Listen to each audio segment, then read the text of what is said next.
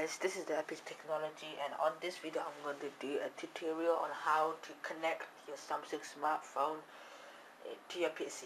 Now this sounds very simple and easy. All you have to do, you may think that all you have to do is just connect your USB and that's it. No, that's not it. This is a Samsung smartphone, and when I opened it from the box, I did not get the PC or those CDs, because I don't think they offer the CDs now. All they give is USB and some information, and in the information they tell you to download Samsung Keys, which you have to do right now. In order for you to in order for you to use USB to your PC with your Samsung smartphone, in this case mine is the Samsung Galaxy Mini, what you have to do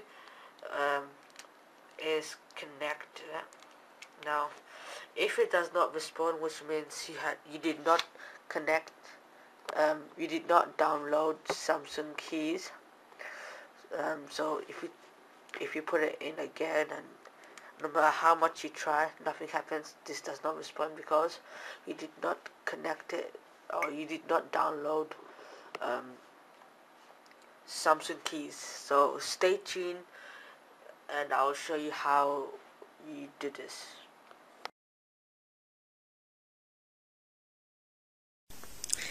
Okay, so in order for you to get Samsung Keys, the icon on your desktop, which looks something like this, the orange one, you would want to go to your internet browser. In this case, my Safari. Yours could be anything. Go to your browser, and on the search bar write on www.samsung.com, and then click over here where it says Samsung TVs and etc.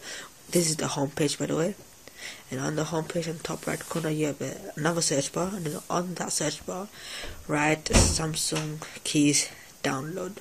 Search it and then download it from there, and then install it, and then save it to your desktop, and then open it up. Then it should look something like this. Yours could look a little bit different if it's a different version, but it's the same thing. So now all you want to do is connect your phone to the PC with USB, which I'm going to do right now. So yeah, stay tuned for the next part, and yeah. And next step, you just get your phone, and then this part is really easy. You just open the USB component and connect it, and now it should respond. Pull down your notification bar and make sure that USB debugging is on, and also then what you want to do is, see here it says turn on USB storage, then you just turn it on. Say okay. Now this will take some time. So now it's turned on, and how can you tell? Because the Android is now red. And then what you want to do is really easy. Stay tuned for the next part.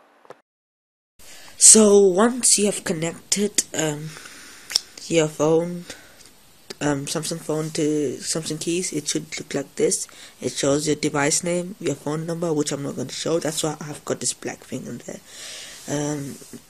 On the left side you have got things like contacts, photos, music, video, podcasts. You can import videos, you can take videos out from there, you can delete, you can do whatever you want. You can yeah, so you can also upgrade it with firmware.